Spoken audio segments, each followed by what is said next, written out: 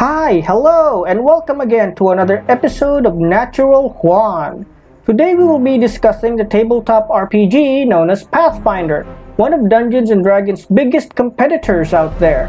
However, before that, I would like to make a quick shout out to all of my old students, Perviaj Gon Espiritu, Maddox Pasamonte, Leonardo Eugenio III, Nathaniel Esposo, Kyle Artagame, Joriel Rocafor, Rodel Paule, Nika Janil Deperio, Kobe Everhart, Hendrix Castro, and Ralph Castillo. I never got a chance to prepare a game of Pathfinder for you guys, but maybe, with the help of a virtual tabletop like Fantasy Grounds or Roll20, we can put something together. Anyway, I hope you kids are doing okay and staying safe during this pandemic. There are a lot of tabletop role-playing games out there. You got the possibly most well-known Dungeons & Dragons, the magic meets technology world of Shadowrun, and the creepy awesome adventures of Chronicles of Darkness. There are countless others, but mentioning them here now would probably be redundant, but I'll probably detail them later in a future video. However, just recently, a new competitor has arrived on the scene and is already making big waves in the tabletop role-playing community. This is none other than Pathfinder, created by Paizo, who are also known for making the science fantasy epic Starfinder.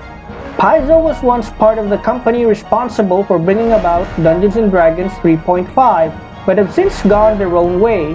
The current situation between Paizo and Wizards of the Coast, the creators of Dungeons & Dragons, is quite complicated, and I will not be discussing it here. Anyway, Pathfinder is very similar to Dungeons & Dragons 3.5 as it was created in response to the negative reaction to Dungeons & Dragons 4th edition. It's no surprise then that Pathfinder has many rules and concepts that are almost identical to that of Dungeons & Dragons. From stout and industrious dwarves, proud and snobbish elves, brutal and barbaric orcs, to innumerable and cantankerous goblins. Pathfinder already has a 2nd edition, which has been launched with its main books now available online. But right now, I'll just be discussing the 1st edition. Pathfinder takes place in the world of Golarion, a world similar to our own, but populated by many different intelligent species, and a place where magic plays an important part in society. Note also that unlike Dungeons & Dragons, which has many different settings like with the steampunk world of Eberron, and Ravenloft, which is filled with gothic horrors, Pathfinder has everything all in one world. This is so that players don't need to use a completely different setting for a game. If you want to play a game set in a western, like Deadlands, you can play in the Monowaste. If you want to play a dark and dreary game with a lot of horror elements, you can check out the Principality of Ustalov. If you want to adventure in a newfound land filled with undiscovered wonders, you can visit the distant lands of Aslant. If you want a more Asian-inspired game with ninjas, samurai, and geisha, there's the faraway land of Tiansha. And if you want a simple game of brutalizing and slaughtering demons, there's the vast land of Sarkoris, which is now simply called the World Wound, which is ripe for the taking. To play Pathfinder, you need, at the minimum, the core rulebook, pen and paper to record your adventures, and a set of dice that includes 4-sided dice, the all too familiar 6-sided dice, 8-sided dice, 10-sided dice, 12-sided dice, and, most importantly, 20-sided dice. You begin the game by creating a character using the rules given by the core rulebook. One player must also be the game master, who is in charge of running the game, creating and controlling background characters and enemies, and creating challenges for the other players. You can choose to make characters strong, tough, fast, clever, wise, or attractive, and just about anything else in between. There are also the iconic characters like Valeros the Fighter, Rhea the Witch, Amiri the Barbarian, which are available on the Paizo website that are ready for play for those who can't be bothered to create a character. Once ready, a game master or GM can create an adventure, use one of the many adventures presented by Paizo, or use an existing adventure as inspiration for an original game. The game is mainly played with a D20 or 20-sided dice to determine the outcome of various challenges and actions. For example, Valeros the fighter uses his bow to attack a troll. Valeros rolls his D20 resulting in a 16 and then adds his +3 bonus to it, making it 19. Since it is higher than the troll's AC or armor class, which is 16, this means that Valeros has scored a direct hit and now rolls his damage dice, which is a D6 that results in a 5. So 5 is subtracted from the troll's HP or hit points, so from 63, it now has 58 hit points. That said, Valeros still has a lot of hit points to work through until he can kill the troll. There's also the fact that the same troll will be making its counterattack after this, and Valeros' AC of 17 better hold up against the troll's attack bonus of +8. So, unless any of his allies like Sayoni the sorceress or Ezrin the wizard shows up to help, Valeros is pretty much screwed. For a non-combat example, we can have Damiel the alchemist concoct a potion that will help him sleep at night, as he is an insomniac. Damiel has a bonus craft skill of +8 and must roll against a difficulty class of 12.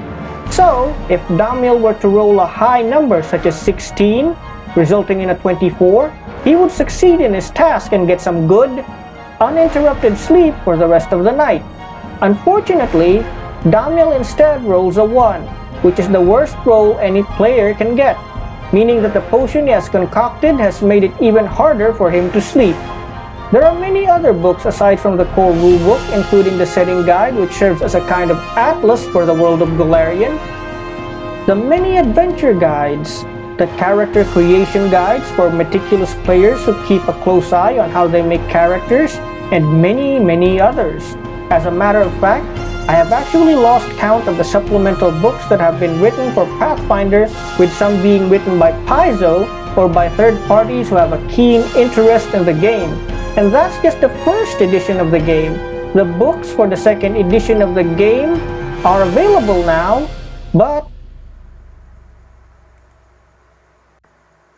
and that's just for the first edition of the game. This game is really diverse. That much I can say. There are rules for just about anything and everything, and that's just the core books. I'm not even talking about the game's campaign and supplementary books that adds everything from how cold weather negatively affects the health of player characters to the culture and customs of scorpion people. There are also systems for just about any and all types of settings mentioned above, from the prehistoric lands of the realm of the Mammoth Lords, which reminds me a little too much of the Batanes region of the Philippines, and Numeria, with its Star Wars level of technology. The Philippines even receives a fantasy counterpart in the form of Minata, and is often plagued by aswang and other monsters of Philippine folklore. The art, I would say, is also really cool, with detailed depictions of monsters, from the lowly goblins, which are this game's equivalent to cannon fodder, to the mighty and calamitous Ravener, which are very similar to Dungeons & Dragons' Dracoliches. The character art is also quite impressive in depicting heroic characters like Sela the Paladin, and the Red Raven, whose tactics and appearance give him an uncanny resemblance to Batman of all things. As for villains like Tar-Baphon, the Whispering Tyrant, and Nocticula, the Demon Queen, their images alone evoke the idea of final boss, which, when paired with the difficulty of actually defeating them, give things a truly epic feel. While Celtiel the Magus and Elaine the Cavalier aren't traditional heroes per se, they are nonetheless depicted as quite heroic in their own right in the game's art. That said, the company did receive a bit of backlash due to the suggestive depiction of female characters in various books and promotional art. As for game mechanics, well, okay, let's get this straight. I am very math dumb. That means I already have trouble just making simple calculations in my head. Pathfinder has also been called Mathfinder in some circles due to the large number of calculations you will have to make in any given game. Examples include having to add your bonuses to a given attack from background bonuses, like where your character came from and where they grew up in, to circumstance bonuses, like if your character ate or slept on the previous night, and many more. There's also the fact that you need to be really good at bookkeeping to remember all the little things that apply to different situations, such as your character might not be able to see well in dim lighting, resulting in a -2 penalty or damage reduction, which subtracts from your overall attack damage. The list goes on. So while I certainly appreciate this game and its content, the math involved in running this game has proven to be a challenge to me on many occasions. Anyway, that's it for this introduction and overview of Pathfinder 1st Edition. We will be discussing more about it in later videos, from its game mastering guide, player's guide to its many adventure paths in later episodes. So see you all next time, and thank you for taking the time to watch another episode of Natural Juan. Anyway, if you like this video, please feel free to like and share it with your friends. And if you want more content like this, you can subscribe to my channel and hit that bell for more tabletop role-playing madness. So this is Natural Juan, wishing you all a good one, and see you all in the next video.